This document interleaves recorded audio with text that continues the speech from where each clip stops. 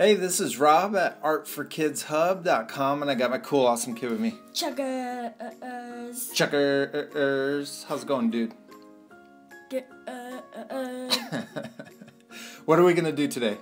We're going to draw an easy stegosaurus. An easy stegosaurus. And why do you think we should do an easy one? For the little ones. For the little kids that are watching? Yeah, we did some hard dinosaurs the past couple times, right?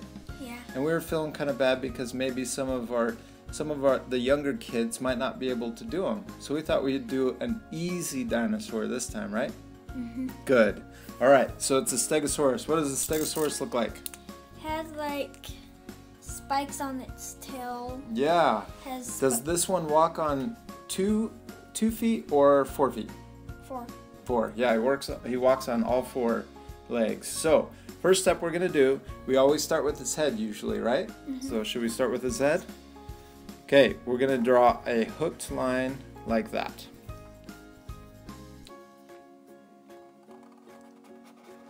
Good. And then we're gonna draw his mouth, and it's just gonna be a V-shaped. Yep. And then we're gonna draw a line that comes back under, and there's his head. And we could draw a little eye. Perfect. And his back is going to be really arched. And it's going to be a one big curved line. And we're going to start on the back of his head, kind of like a mountain. Come up, back down, and then straight out for his tail. Okay. Is that cool? Mm-hmm. Good. Come back down. Ooh, we gotta leave some room for his spikes. I could do like little spikes. You're gonna have to, yeah, you'll have to do little spikes up there. I'm trying to not do this big stuff. That's okay. No, you did a good job. So the kids at home can learn that they want to leave a little space up here for those big spikes on the stegosaurus. So you do little ones, okay? And you can show them what happens if they need to do little ones. So the next step, we're gonna finish his tail. So we're gonna come back like this. So can you do that part? That's gonna be his tail. Perfect. And then come down, and that's gonna be one leg. And then over. Good. And we're gonna draw a V. Upside down V, sorry. And then another line. And then a line up. And then his belly. And we could finish his neck, bring his neck in, and then come down.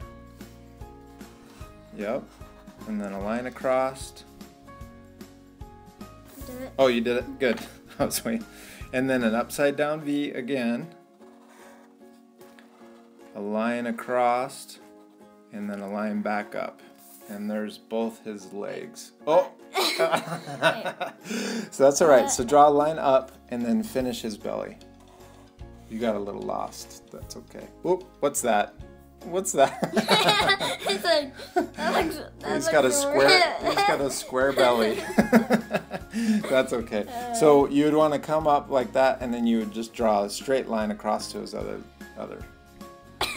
That's okay. We kind of did it hard. So, all right. What's he missing?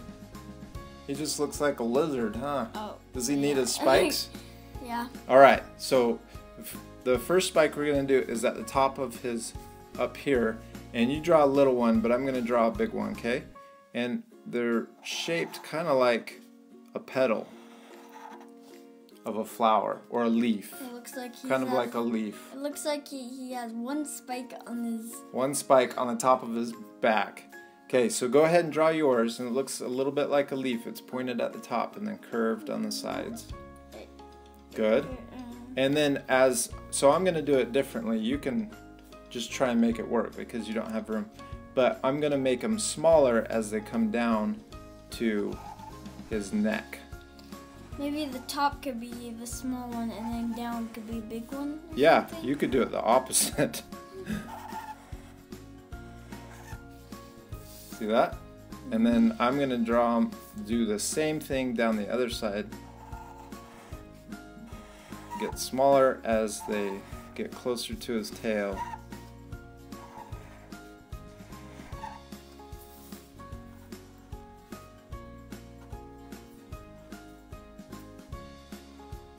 can't really do. No, you're doing great. So. Just practice them. Maybe like I could do like a little. Good. So you just draw a point and a curved line. And a point and a curved line. Good. You even got sound effects going. I can't. You're doing good. Just keep practicing. Do 2 more on this side and then do a couple down this back. Yeah. Good job, Chuckers. That's awesome. You did it. So, we've got one last step. We forgot one last thing. Spikes on his tail. Stegosaurus has cool spikes. And I think they thought that these were used for defense. So we're just going to draw 3 spikes. Perfect. And we'll do one more thing. Let's give him some toenails. So we're going to draw 3 bumps on each of his feet.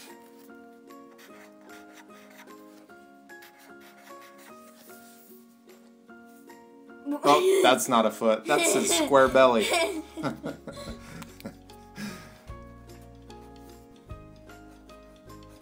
Perfect. Chuckers, look at that dinosaur. He's awesome. So it was still a little hard to do the spikes, huh? So you could have, so the kids at home, if they have trouble with doing these, the little spikes on his back, they could ask their parents to help them, or just practice. You can watch the video over a couple times and practice it, and you'll get better.